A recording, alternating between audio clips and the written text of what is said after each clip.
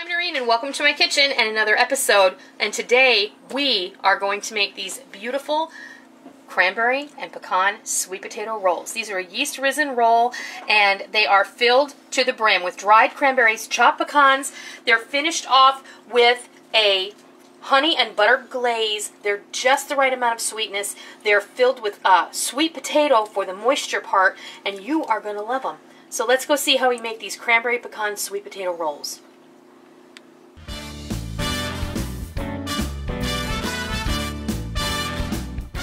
Today's video is being brought to you by Armour Kitchen Classics, and in particular their bamboo kitchen scale. This is a digital scale. I'm going to tell you a little more about that later because we're going to be using this to portion out our rolls, and I just wanted to let you know that. Thank you very much to Armour Kitchen Classics for sponsoring today's video. We're going to get started with, I'm just going to go over the ingredients and then I'm going to bring over the mixer and we're going to start putting this all together. What you're going to need to make these cranberry pecan sweet potato rolls, and these can be used as a dinner roll, a breakfast roll, an anytime snack kind of thing. You can choose to put icing on these if you want to, although today I'm not going to. And these would make a fantastic turkey sandwich the day after Thanksgiving. I'm just saying.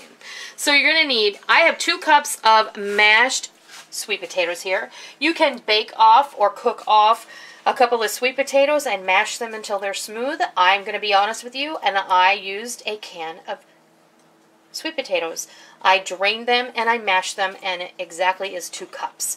And then I'm using a half a cup of whole milk and a quarter of a cup of butter that have been melted together. Actually, the milk was in there and then I just poured the melted butter in there with it. 2 eggs, a quarter of a cup of sugar, a tablespoon and a half of instant yeast, a quarter of a cup of orange marmalade, a teaspoon of salt, and I have a teaspoon of pumpkin seasoning, but the recipe is going to reflect the proper measurements for the individual spices if you don't have access to pumpkin seasoning where you live.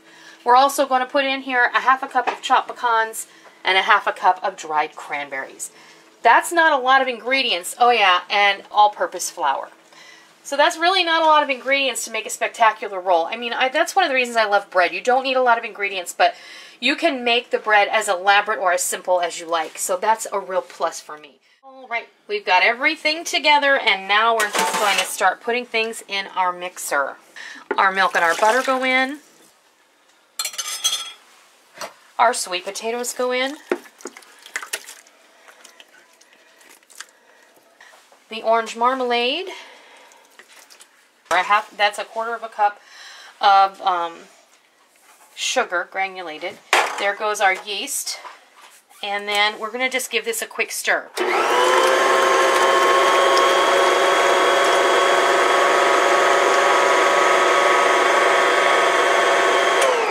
I'm going to drop my eggs in here.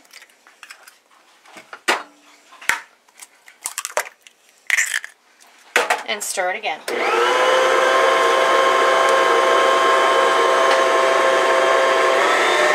Now, I'm going to start adding some flour. I'm going to add about half of the flour now. And I'm going to put my collar on, my lid, and take this part off. And I'm going to mix it on low. I'm going to go ahead and add my salt and my pumpkin pie spice.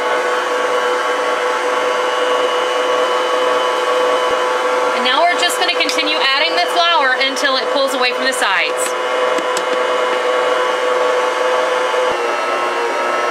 And that'll do it. I'm going to turn my mixer up to speed 2.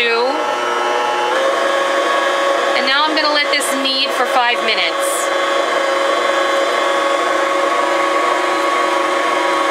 Alright, today is really humid where I live, so I just wanted to come back and say after it started mixing a little, I realized that it really wasn't binding up as much as I would like. So I'm going to go ahead and add a little more all-purpose flour here. We'll start with about a half a cup. And that probably did it. Alright, again, we're going to turn it up to 2 and we're going to let it knead for 5 minutes. Yeah, first we're going to add the cranberries and the pecans. They really need to go in there when it's being kneaded. Alright, you can see the total difference in the dough after it has kneaded the proper amount of time because it's nice and elastic. Now this dough is going to be a slight bit sticky, so don't be alarmed, all right? It's all going to be good because these have a bit more sugar and a bit more moisture in them. Now we're going to talk about what happens to the dough. Because my mixer kneads very efficiently, I do not need to do, technically, I don't need to do 2 rises. I can just go ahead and form this dough into rolls, put it in a pan, and then bake it off. Well, it has to rise 1 time after it's formed.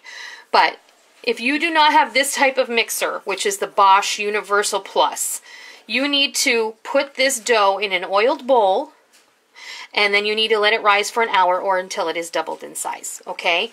So if you don't have this kind of mixer, then you'll just know that you need to have an extra step. It's a beautiful dough. You see, you'll notice that I didn't put any flour on my board, and I don't recommend that you do either, because the flour that's in the dough has already been built, the gluten in it has already been built up to the proper place. Adding raw flour to this dough is going to make it tough because you will have added undeveloped gluten into this dough. So it's going to cause a problem. I know a lot of people add flour on their board when really all you need to do is a light spray of oil and it's all good. Now, we're going to bring this scale over here. I want you to divide your dough into 24 pieces. Now we're going to talk about the scale for a minute because we're going to use the scale to divide the dough. This is the Armour Kitchen Classics bamboo scale. This is your typical kitchen scale, and I will tell you, this thing is super sensitive. You don't have to push on it. All you have to do is tap it and it automatically comes on. Absolutely gorgeous. You also have the option of having a metric or an imperial measurement of weight. And since I'm going to be going ahead and I'm zeroing out my scale. Now the other good thing that I wanted to tell you is this is antibacterial. Bamboo is antibacterial naturally. So bacteria is not going to grow on this scale if you should get something on the surface. I always try and use something on top of the scale and then I zero it out. So I'm going to go ahead and divide my rolls into, I'm going to divide 24 rolls up, and I want like 3-ounce rolls. You get the picture. So there's your 3-ounce roll. It's about the size of a golf ball, really. That's about where you want it. It's a little bit larger than is it? I never played racquetball, so I don't know. And then you're just going to put it down on the board and cup your hand thusly, and then gently roll that piece of dough around in your hand until it smooths out and the bottom looks like that. And you just set it aside. You need to have 2 9x13 baking pans that you're going to spray with vegetable oil spray and get ready to receive the rolls once you get them all formed and shaped. And we'll be back when that's ready. Okay, these have been sitting here for about 45 minutes and it's time to put them in the oven. Now the one thing that I always do is I always set my oven to preheat while I'm rising bread or any kind of dough, because the warmth from the preheating process is going to speed up the rising. So that's one thing I always do. So into the oven. Come on, Maggie. These are going to bake for 20 to 25 minutes until the tops are golden brown and they sound hollow when tapped. I'll bring you back when it's time to take them out. While our rolls are in the oven, I wanted to just go over a couple of the features of this Armour kitchen scale. This bamboo scale I think is really stylish and beautiful. It is pure bamboo on the top. Did you know that bamboo is totally resistant to bacteria? I did not know that. It's very simple to use. We went over how to use the tare button. It has 4 different, you can do grams, ounces, pounds, and kilograms on here. You can get this on Amazon. So that's a plus. The other great part is this comes with the battery, so it's ready to go. You need to put the battery in it. It's not, it's not installed, so you'll have to do that. And it looks really nice. I think it does. Looks very, very nice. So, and it's durable. Bamboo is durable. They have a 90-day hassle-free money-back guarantee as well. And like I said, this is obtainable through Amazon. I'll put a link down below if you're interested. I think this makes a great gift. Christmas is coming. Holidays are on the way. If you have people on your list who really love kitchen gadgets, maybe you know somebody who's going to, you know, they've made it a goal to get healthier in the new year, and a kitchen scale is the perfect way to do that. Because weighing things is really important. Even if you're a bread baker, I think that weighing things is super important.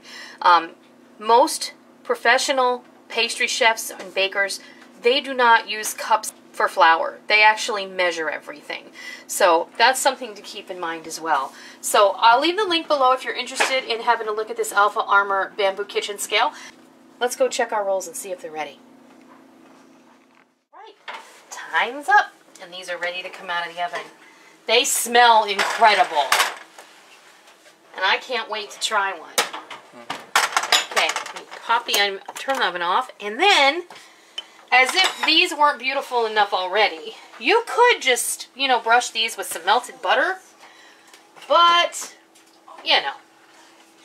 Let's gild the lily a little. What I've taken is 1/4 cup of honey and 1/4 cup of butter, and I've melted them together. Okay, we're just going to go ahead and we're going to brush this honey and butter mixture all over these warm rolls. And you want to do this right when they come out of the oven so that the butter will absorb in there and the honey's going to sink in, and it's going to give these a beautiful glaze.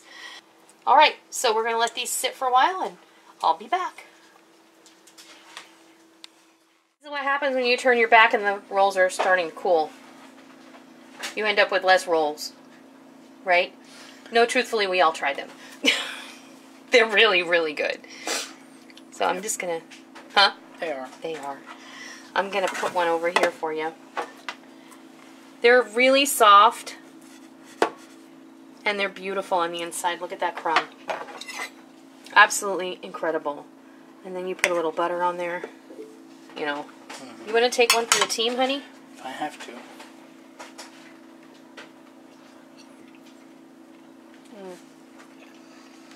They're so good. They're really good. I think these are going to be great for breakfast. Like I said, you can make a great turkey sandwich on this. Or just to eat. I mean, you don't even have to put butter on them. They're that good. So I hope you give these cranberry pecan sweet potato rolls a try. I hope, if you are interested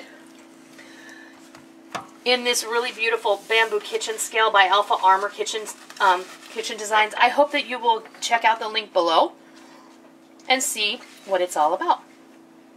Thank you goes out to Alpha Armour for sponsoring today's video. I hope that you give these rolls a try, and I hope that you love them. And until next time, I'll see ya. Thank you for joining me in my kitchen today. I hope you liked what you watched today, and I hope that you try it, and I hope that you love it. If you like what you saw, please consider hitting the thumbs up button and giving me a positive rating. And also, make sure that you hit the subscribe button if you're already not a subscriber.